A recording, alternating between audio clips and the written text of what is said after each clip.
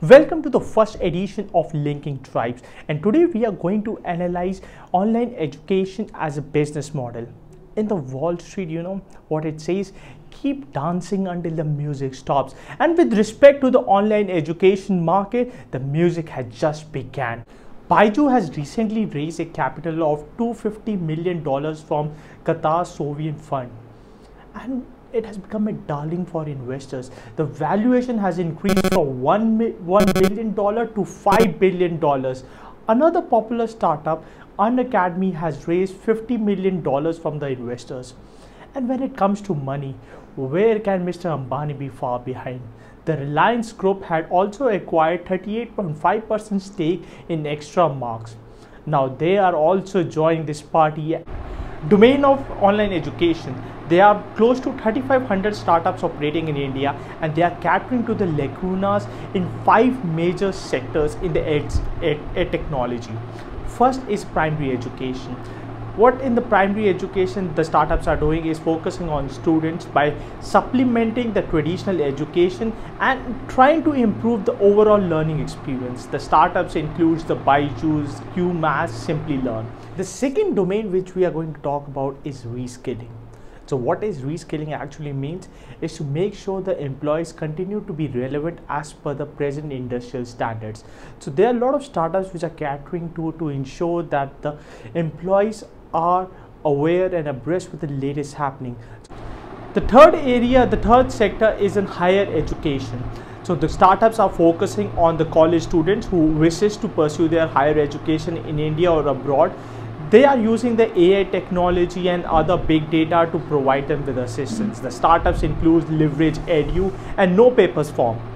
The fourth sector in this EdTech industry includes test preparations. What do you mean by test preparation? Is like appearing for civil service exams, IIT, JEE. So very popular startup like Unacademy in this particular bracket.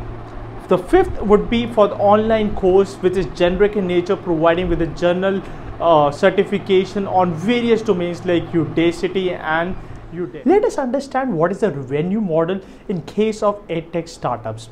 The first model, which is prevalent across almost all ed startup, is a freemium model. It is a combination of free version plus a premium version.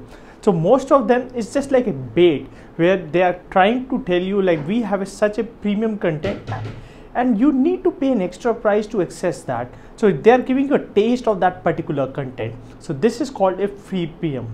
The second kind of revenue model which is prevalent is like subscription model. Subscription model is like Netflix is to online movies. Is similar way you have an entire range of content which is provided and you can access those range for ranging from 100 rupees to 1000 rupees. The price may vary according to the quality of content. The third kind of model which exists in these kind of startups are advertisement model. So if these brands have a partnership with these content creators and they very systematically introduce these advertisements or brands at a key position. So the fourth model which is available to these in this EdTech startups is an affiliate model. So normally if you recommend these courses and the corresponding person purchases that course, he actually gets a commission out of it. Source of revenue is pay per course. It's like every course is being charged ranging from the brand. For example, a Baiju single course is being sold at a minimum price of 23,000, while in case of a topper, the minimum price starts at 10,000. The key trends we are seeing in an education-based startups are startup owners are trying to gamify the content. The objective is to attract new users, to make the content in such a manner like people are able to understand, appreciate, and there is a continuous engagement towards that content. The second kind of a trend we are seeing is an adoption towards an artificial intelligence. People are using these software so as to understand the behavior patterns of the student and the performance metrics, and accordingly based on that data they are trying to make the courses Now let's come down to the problems this industry is facing. It's not all sunshine and rainbows. This is one of the most competitive industry, and the reason is because it's not only facing the competition from online players, but it is facing from the offline players. At the end of the day, it's nothing but an education, and we haven't changed our entire traditional system. We still have a preference towards the conventional and the traditional mode of learning. Second problem which this entire industry continues to face is a higher cost of acquisition of customers. Now the problem is you cannot rely on Google and Facebook. They are becoming very expensive for those keywords.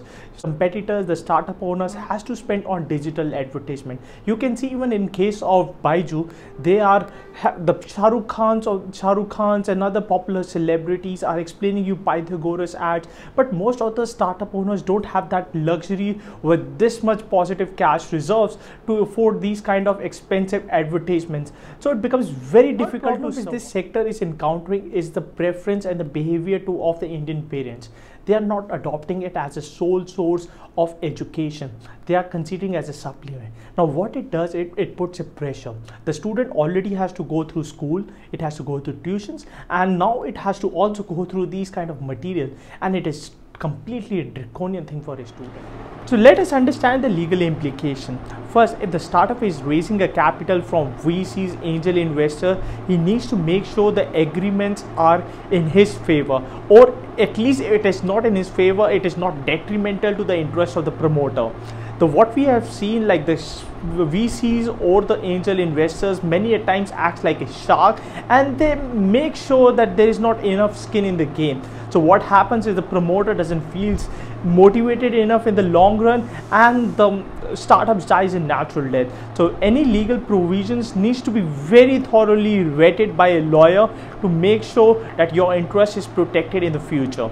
Second thing, this being a very nascent industry, there would be a lot of investments either in the form of acqui-hire when you acquire a particular startup or a particular team, or there may be a strategic partnership or alliances. So before entering into any of these things, make sure that you have a proper due diligence in place by either a law firm or any CA firm, so that you do not acquire any toxic debt or your balance sheet or your financials get impacted by a particular transaction. Thirdly, if your particular startup is acting as a tech enabler, meaning thereby you focus only on the technology and the content is being managed by a third party, make sure the agreements are being drafted in such a manner leaving no ambiguity with respect to royalty and the copyright.